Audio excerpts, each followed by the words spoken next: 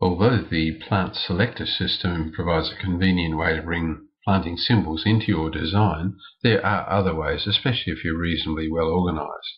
What I've done here is to create a block called trees, another block called shrubs, ground covers, climbers, etc. So if I just call up a block called trees and bring it in and sit it alongside my design, let's, for the sake of argument, say that I want to put some calitris in here in this zone, and we'll imagine that there's not one there already.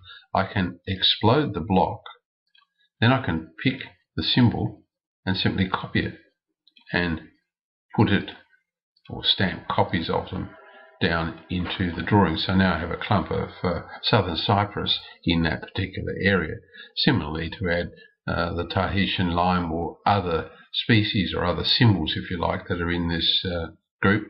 Here's the Banksia integrifolia, the coastal Banksia, and I've got a symbol for it placed into the drawing.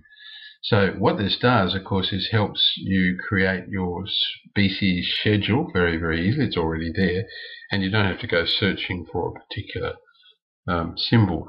What I do is to gather together trees in a folder, and I've got trees that suit coastal areas, trees that suit frost-prone areas, trees that suit higher hills areas or mountain areas, and so on. So I can pick up the tree symbol group or the shrub symbol group that's appropriate to a particular locality. It does take a little bit of organisation, but I only have to type the botanical names and common names once.